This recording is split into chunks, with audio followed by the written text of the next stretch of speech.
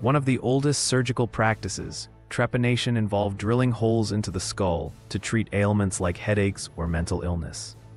Dating back to 7,000 years ago, evidence shows primitive tools like flint or obsidian were used. Surprisingly, many skulls reveal signs of healing, suggesting some patients survived this brutal procedure. Ancient cultures believed it released evil spirits or cured seizures.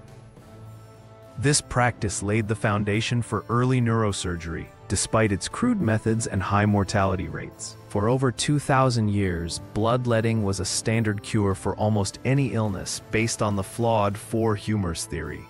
Physicians used lancets or leeches to drain excess blood, often worsening patients' conditions.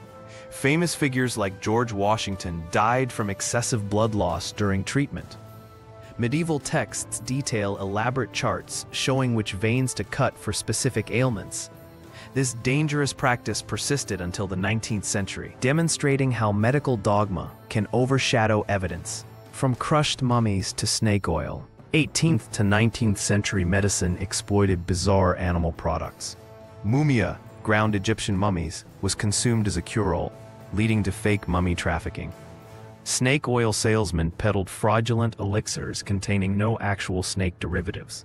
Even King Charles II drank king's drops made from human skulls. These remedies reflected both desperation and the profit-driven quackery of pre-scientific medicine, often causing more harm than healing. In 1943, Swiss chemist Albert Hofmann accidentally ingested LSD-25 and experienced the world's first acid trip during his now famous bicycle day.